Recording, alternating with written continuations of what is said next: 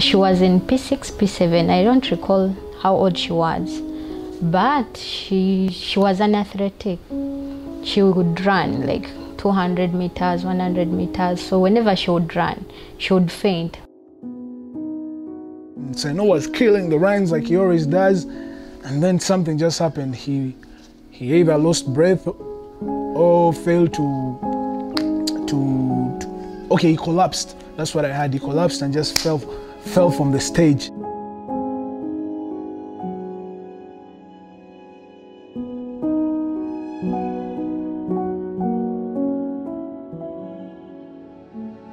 Nali bulungi nga buli kimu nsobola okukikola ng'omuntu yenna nga sina kyempulira nti oba ki okuleka nga nina amabwa mu bulago. We didn't pay much attention on that. Like normally, being Africans, we think it's normal, like someone to fall sick, to have those, how do they call them in English? Those wounds in the throat. So we'd just try out local what? Herbs. Naye emyaka gyagenda gyeyongera engeri gye nali omuddusi nga mmanyi okufeintingamu. Kati nga ne kubanga we nasoma ndi hotelian by professional, nagenda okuwulira nga nkoowa. Mpulira ekifuba kinuma naye nga nga mmanyi nti oba emirimu gye tukola egya hoteli gibeera mingi nnyo. Ne nga maybe nkoowa nnyo, kola nnyo, kyekinkweza nga ngamba lumu njagenda neekebeze naye nga sigenda, njagenda bwe ntyo. As a child, I grew up in Katwe, one of the hardest slums to live in Kampala, So I grew up in a neighborhood which had a lot of violence, And yeah, my life was, I would say, like an exam.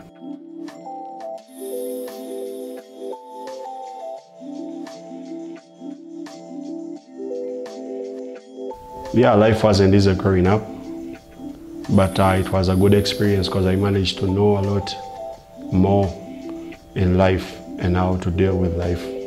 Because the tougher it was, the more I had to, to work hard and, such that I bear good fruits, you understand?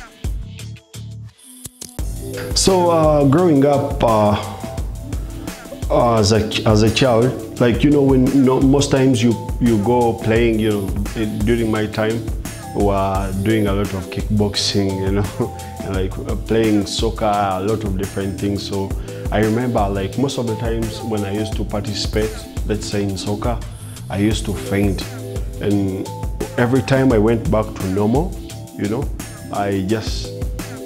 my life just moved on like nothing had happened.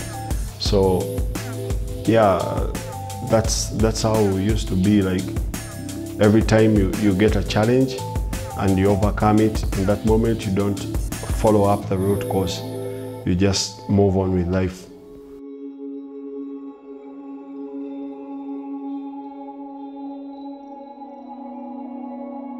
Ng'omuvubuka nga nkula, so waliwo ebiseera ebimu nga toyagala kulya mmere waka, ogenda ku dduuka n'ofuna akatundako n'erindaasi. I remember, naye buli lwe nakwatanga obutunda obwo bunywa, baba nga mpulira obulumi buli bwali bw'amaanyi. The pain I had was like, I can't even explain it, because you feel like you're carrying a mountain, like there's something in your chest that you want to pull out and you can't. I remember I used to get a fork and try like to push it in such that maybe it can scratch in my chest, because the pain was too much, but I took long to understand that every time I took cold drinks, the problem would come. Nali nakakola endoozi emyezi nga 8 nga sikyasobola kutambula, nga buli wentuuka ku madaala nkoowa, nga ne wentambula nkoowa, ate ng'ekiro ng'ekifuba kibeera kinene nnyo nga nkolola nnyo. Ne ngamba oba kiki ekindiko. Lwali lunaku lumu nawulira nga ddala obulamu buggwaawo, neŋŋakubira mukwano gange nemugamba piisi nfa najja nakola ki nanyamba kubanga yankwata natwala mu ddwaliro awusaamanya ne banteekako oxygen kuteekako oxygen nga nkolola ne bantwala mu woodi y'aba TB kubanga baali bamanyi nti nina TB. Kati mukulu awo nalowooza oba nina be nalwana nabo ne bankuba oba nennuuka eggumba wano mu kifuba, so nga ndowooza mulimu eggumba erinuuse kuba obulumi bwabanga obufaananamu ng'eggumba erinuuse ng'ate owulira ng'oba amize ekintu ekirala ekirakidde wano tekivaawo, owulira nga alina bye weetisse tosobola bbisa wansi, ofiiringa ng'eetisse ebintu ebingi. So nengezaako okutambula, nze yasooka n'okwetumiikiriza ogenda mu x-ray bakebere oba ddala ddala ninamu eggumba eryali linuuse.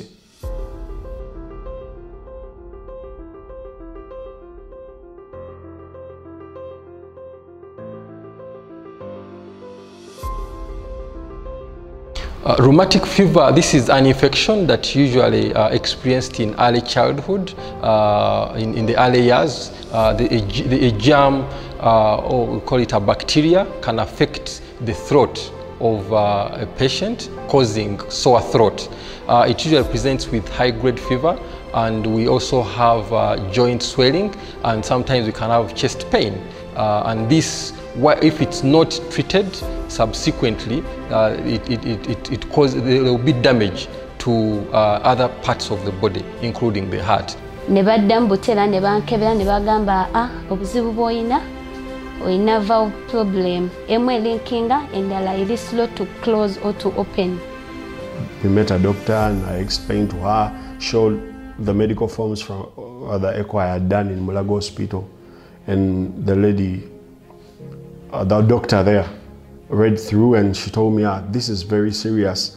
Like, according to what I see, you need surgery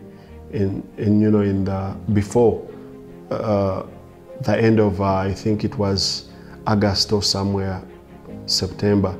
Yes, so quite a number of our patients who have rheumatic disease get their diagnosis late from a number of reasons. One, the symptoms that they go through might mimic other disease conditions. For example, cough might be mistaken for a chest infection, and early on in the disease, actually, they might not have any symptoms until they get a problem, and then they come to us. But also where they go, the places where they go at that first presentation determines how soon they can get diagnosed. So if that person is not oriented or is not aware that rheumatic heart disease is common, they might think of other things. And therefore, by the time they reach us, it's a bit late.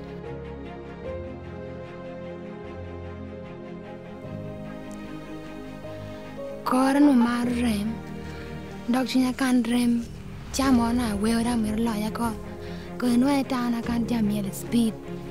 Woman at the bed, you can call your tika and you can call him mono. Capping out the teacher go up and contribute to toy. What the lago.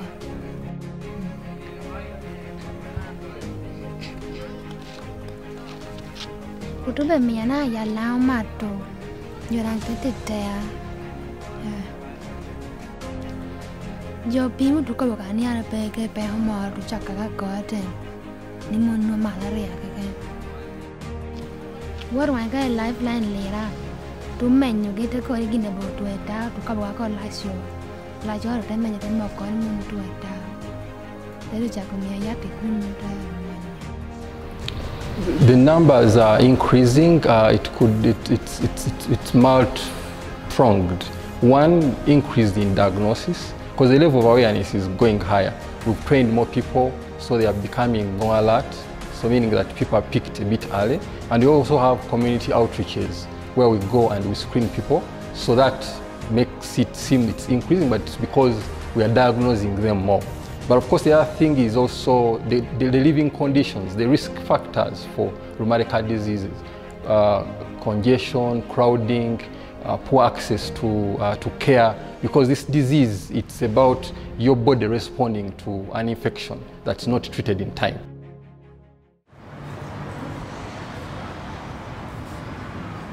In 2005, I had surgery that was in India.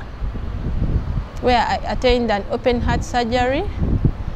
And since then, health-wise, I stabilized. Bwebambulira nti nina obulwadde bw'omutima muli natya nendaba ddala okufa kusembedde nga mpulira nga ndaba ddala tewali ssuubi kubanga mmanyi buli mulwadde w'omutima teri akola ki awona. I lost hope because normally we know that people with heart problems, you die. Like the heart is the engine of the body. So if it's faulty, you know, you are in serious trouble. We kept discussing with our doctors. We would ask them, "Doctor, am I alone?" Because by then I was still a kid and I didn't know much. So I kept asking my doctor, "Is there also other kids who are undergoing through what I'm going through?" So in 2015, the patients, RHD patients, supported by the doctors and nurses at Uganda Heart Institute, came up with that idea of starting the support group. These patients who are in the RHD patient support group, they came to accept their fate, that yes, they have rheumatic heart disease. But now, considering what they went through, they felt like nobody else should go through what they went through. So that's why they came up and we created this patient support group. It's an innovation that actually came through where patients came together, together with the providers.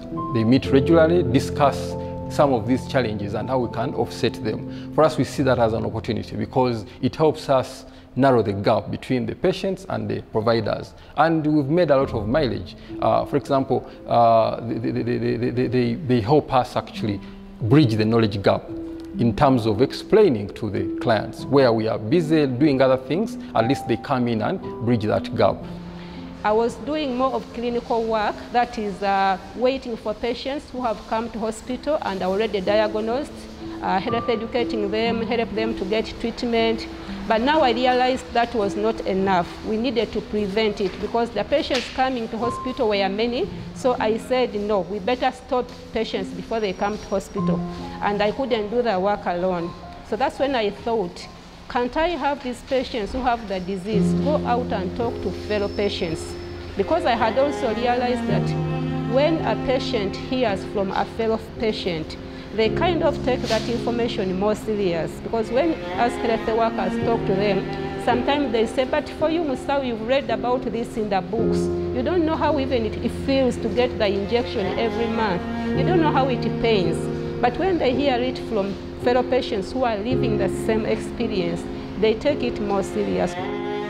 Back then, we did not have knowledge about the situation that we were going through.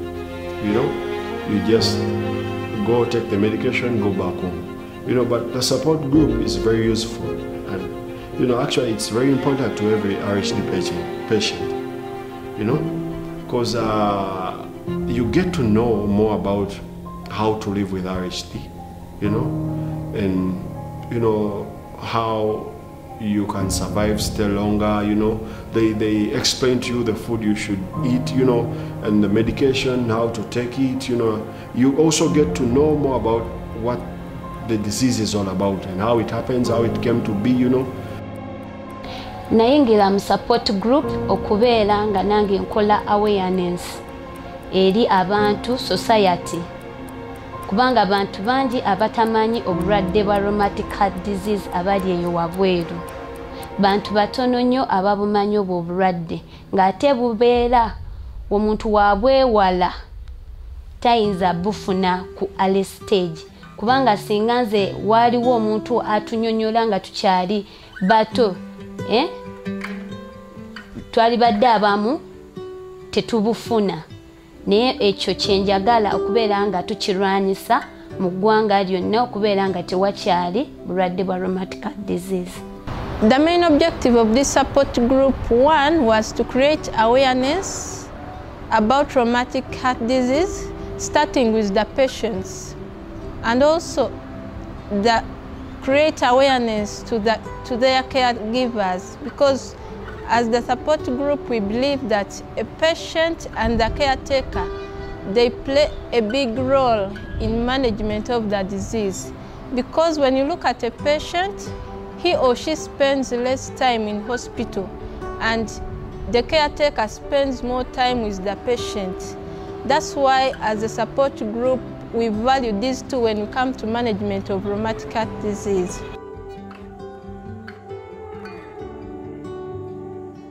When we have activities in the hospital, they help me with so many things. Now they even know how to take a patient's blood pressure. They know how to counsel a patient who is yet to go for surgery, to tell them what to expect. Like they've grown into this work, much as they are not health workers. We do have healthy talks, and in these healthy talks, it's where we organize patients in small groups, and during these meetings, we always invite the medical personnel, especially the nurses. And that is Sister Samara at Uganda Heart Institute. She has always been there to educate our fellow patients. Then in the satellite clinics, we engage those nurses who work on those RHD patients in their clinics. We also do have peer-to-peer support. This is whereby the support group members meet and share their experiences they are going through, share advices, share the coping ways, because we have patients who have been with rheumatic heart disease for more than 15 years, and their experiences enable these other patients to adhere. Our main motive is to create adherence among these patients. Support group enyambye mu bintu bingi. Ekisookera ddala support group nafuna family empya mu support group.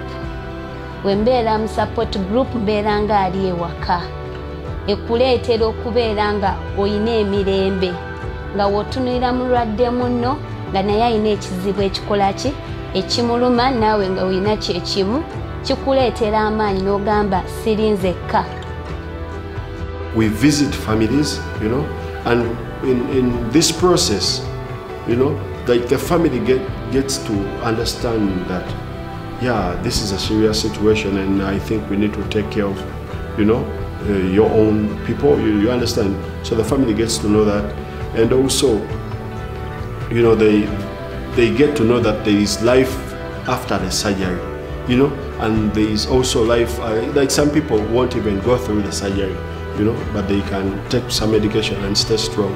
So the support group helps that way. Because back then, before the support group, we didn't have that. Maybe if they visited my family, it would have been a different story with them, you know. We want to see the knowledge gap is closed. We want to see a patient who knows what is disturbing him or her, who knows what to do, who knows the conditions in which to live a good life or a healthy lifestyle. We want to see a knowledge gap among caretakers closed. We want these caretakers to be informed, because some of the caretakers have been involved in herbal medications. They are given medicines from the hospital, but when they go home, they seek for herbal medications. Some of them engage in witchcraft. Some of them engage in spiritual activities, like they believe that if I take my patient to church, she will be healed by praying. And we think that if this caretaker gets to know the whole information, it will enlighten him or her when taking care of this patient. We also want to see the gap, knowledge gap in the community being narrowed down, because we believe that the community plays a big role where this patient comes from. It plays a big role in the well-being of the patient. The advice I would give to particular like the patient, it's self-love. She has to be with self-love. If you don't have that self-love, no one will love you, because you yourself, you know your weakness. You know you can't do this. Like for instance, Ruth would force her, but there are times she would refuse and say, no, I'm not going to do it. Self-love and desire to live. Tonabagezesebwa omutonzi nze amaziga gankulu kutanga netamidwe n'enso obulumi bwe nabangamu nga ninga yetisa ensozi mu ddungu nga noonya mazeye wataali luzzi okubonaabona si kwe kufaana yateterisanyo